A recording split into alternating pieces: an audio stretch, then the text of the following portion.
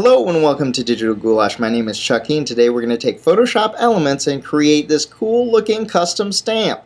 Now inside the stamp you can put a picture of one of your friends, family members, maybe one of your enemies, or even one of your pets. Now I chose a picture from the Creative Commons Flickr site from Joe Buckingham, and he took this great picture of a tree with some ornaments right there. So let's go ahead and get started. Now the first thing you need to do is you need to set your background palettes back to the default. That's the black and white, and you do that just by hitting the D. Or you can click on this very little icon right over there, and that sets your default colors back to the way they were.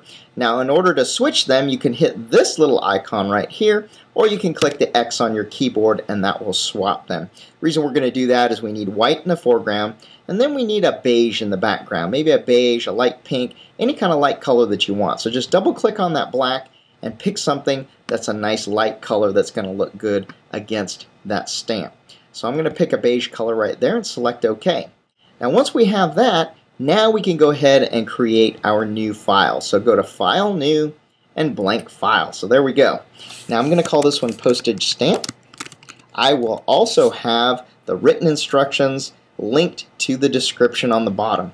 So let's go ahead and take and move our width to 1024, height 1024, resolution 96, and our background contents to background color. And then select OK, and then we have a nice beige square there. Now what we need to do is we need to go over into our layers palette. If you don't have it visible yet, you can always go over to the window right there and make sure that your layers palette is visible. And then we're going to select the little dog ear icon on the bottom. If you've watched my videos before, you know that one is Create New Transparent Layer there, Layer 1. Now we're going to add a very small box right here. So click on the rectangular marquee tool right there. Go under the mode where it says Fixed Size and pick 64 by 64 pixels. Now go to the very corner and click on that, and then you have some marching ants there. Now I'm not very good at looking at very small things like that, so I'm going to go and take my zoom tool, which is right there, and I'm going to zoom in on that little area right there so I can see it much better. Now what we need to do is we need to go over to File, or actually go to Edit and Fill Selection right over there, and we need to fill that with the white color, which is right there. So go ahead and fill with white, and there we go, we have it. Now Command D or Control D gets rid of the marching ants because those are kind of a nuisance to look at. Now the next thing we need to do is we need to put a little perforation, or what looks like a little perforation right there. And the best way of doing that is going over to the elliptical marquee tool, which is sitting under the rectangular marquee tool, and choosing it. Now we need to make one that's a little bit smaller than our box, so set it to the fixed size 52 by 52 pixels and go ahead and click right there. Now what you need to do is you need to move it up to the top so that it looks like it is a perforation. So go all the way to the point where the circle is cut directly in half. Once you have it there, go ahead and hit the delete key. There we go.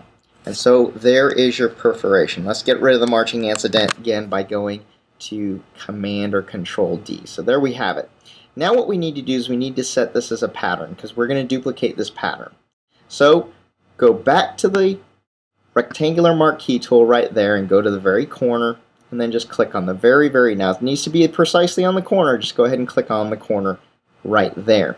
Now in order to set the pattern of white, we need to turn our background layer off because we don't want this beige sitting in there. So let's go ahead and turn the eyeball off for our background layer. And as you can see, there's the checkerboard pattern, which is the transparency. So now we have this set. We need to go under Edit, and then we need to define our pattern. Once we go over there, just name it Perforation, and then select OK. So now that we have our pattern, we can duplicate this pattern into a longer series of perforations. And what I mean by that is, let's go ahead and hit Command D. And now that we have this pattern already set, we don't need to see that layer anymore, so we could just turn the eyeball off of that layer and then go down and select a new layer. And I'll show you why in just a second. Okay, the next thing that we need to do is we need to go over to our rectangular marquee tool, and this time under Fixed Size, we need to select 640 pixels by 640, and I'll show you why in a second, because we're going to fill it and make the long edge of our stamp. So go to the very corner and then just click on that corner right there, and it'll fill it with a 640 pixel wide marquee. And then we're going to go over to Edit, and we're going to go to Fill Selection. Make sure that you choose under Use, Pattern, and then in the custom patterns you have a lot of them, but choose the down arrow, and the very last one that you saved will be right there. Select OK, and you can see right there that it duplicated your pattern, so now it looks like a perforation. So hit Command D to get rid of those pesky marching ants, and you can see that we have a real nice looking perforation started. Now I'm going to go to Command 0, and what that does is that makes it so that I can see the whole image right there. Now I can't see this very well, so I'm going to go down to my background and turn the visibility layer back on, so now I can see this really well. Now there are 4 sides to a stamp, so we need to duplicate this 3 more times. So we'll make sure you're on layer 2 and hit Command J 3 times, and what that's going to do is it's going to make 3 copies of that. Now go over to the Move tool, which is right there, and we're going to move these into place. So let's go ahead and drop that one down a little bit and just kind of leave it there for a second. Bring this one over here and bring this one over here. Now if it's not moving like that, make sure that you have the auto select. This is one of the few times that I recommend that you have auto select here. Now in order to make this straight up and down, we're going to hold the Shift key down, and we're going to go to one of the corners so that the curved arrow is seen, and we're going to move that, and it's going to go in 45-degree increments until we're able to set this up. Now what I want you to do is I want you to go over here, and I want you to set this so that half of the circle is visible right there. I'm going to zoom in just a little bit so that you can see a little bit better about the way it looks. Right there is a half a circle. Now go back to the Move tool again. I'm going to hold the Shift key down, and I'm going to go right there on the corner so that the rounded arrows are there, and I'm going to move that around, holding the Shift key, making sure it's up and down, and then I'm going to go over here, and I'm going to make sure that that circle is a half a circle right there.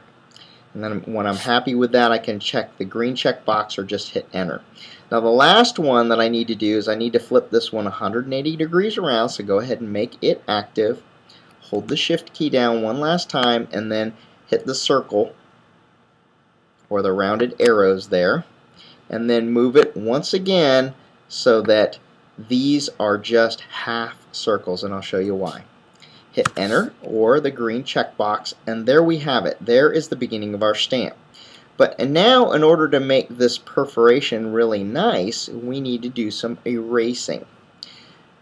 First, we need to hold down the Shift key, click on layer 2 copy 3, and then click on layer 2. And what that's going to do is it's going to select all 4 of our layers right there. Right click that and go to merge layers right there. So now we have the layers merged onto a single layer. Now we have to do a little bit of erasing there. So go to the eraser tool right there. Make sure that it's on the brush mode, and make sure that your brush is selected as a nice hard brush right there, not a soft brush but a hard brush. And then go to 52 pixels. And when you get right over here, right where that half circle is, I just want you to dot it so that it erases that one little spot right there. And there we have it. And then we're going to go to the other side, and we're going to erase that spot over there. Then we're going to erase that spot over there. And last but not least, we are going to erase that spot right there. So now we have our perforation for our stamp. Okay, now that we have these layers merged right there, we need to have an area where the picture is going to sit. So go ahead and click on your magic wand tool right there. We now are on the layer with the perforation, so click inside that perforation right there, and it's going to select this square right there. Once you have that square selected, go down to the layer icon right there, the new layer icon or the dog ear, click it, and then go to Edit, fill with black. So let's go ahead and fill that right now. Fill that with black, and there we have it. Select OK, and that's where our picture is going to reside. Now hit Command D, and that'll get rid of the marching ants. Now, I have Joe Buckingham's picture up here, and what I want to do is once it's open, you can go ahead and click on that picture and drop it on top of that picture right there. If you need to see the entire picture, you can hit Command 0, and what that'll do is it'll fill the whole screen. Now make sure that the picture is covering the entire black spot, because I'm going to show you a real neat trick that you can do here. So I'm going to go and put it somewhere around here, making sure that the entire black area is covered. Once I have that, I'm going to go and hit Command G right there, and what it's going to do is it's going to superimpose that picture on top of the black area. That's why we added the black area. Now if you need to move your picture, as long as you're on this picture right here, you can use the move tool and you can move that around until you get something more to what you want, which is right there. Now once you're happy with all this, we're going to go ahead and we're going to hold the Shift key down again. We're going to click on Layer 3, so we have all three of these selected right there. We're going to right click one more time and we're going to go to Merge Layers. So now this entire stamp is on one layer. The next thing that we need to do is we need to go up into our Effects tab right here and select Drop Down Shadows. I'm going to select this one. It doesn't really matter because you can always adjust it when you're done. I'm going to click on this and then I'm going to select Apply, making sure that I'm on that particular layer right there. So go ahead and hit Apply, and as you can see, it added a really harsh looking drop shadow right there. If I don't really like the way it looks, I can go over here under the where it says FX right here on the layer, double click the FX, and I could make that a little bit nicer. I could make this the size a little bit bigger, I could make the distance a little bit farther or a little bit shallower if I wanted, and of course the opacity. When I'm happy with that, I can go ahead and select OK. So now I have the makings of my stamp. Now on all our stamps from the post office, they do say USA on them. So let's go ahead and click on the text tool right there. I have a 48 point and Chandra set as my font. So if I go ahead and click on that particular image right there, and then I click on this, that will be the up and down, the text orientation right there. I can go ahead and type in US. Well, let me go ahead and type in capital letters USA, and there we have it. And when I'm happy, I can just check the green box right there. If I don't like where it's at, I can always use the move tool and move it around to some place that I do want to have it. Now the other thing that we have on our stamps is we have the word forever. Most of our stamps have the word forever on them. Some are 39, 41, 47, 52 cent stamps, but I'm going to go ahead and put the word forever on ours. So go ahead and click on the text tool one more time, click on that bottom area, and I'm going to select forever as the stamp. When I'm happy with that, I'm going to click the green checkbox and use my move tool and move that over into the corner over here. And last but not least, there is usually a year with that stamp, so go ahead and click on the text tool one last time, click on there and type in 2011. When I'm happy with that, check the green checkbox, use the move tool and move it over into the corner. So there we have, our stamp is now finished, USA Forever 2011, and it will have the nice picture of your family or your pet or your friend or whoever it is, or maybe you even have a picture of a nice tree with an ornament on it. This is Chucky from Digital Goulash. If you haven't done so already, please subscribe to my videos, give me a thumbs up, give me a comment down below, and I'll try to answer your question as soon as possible. Cheers!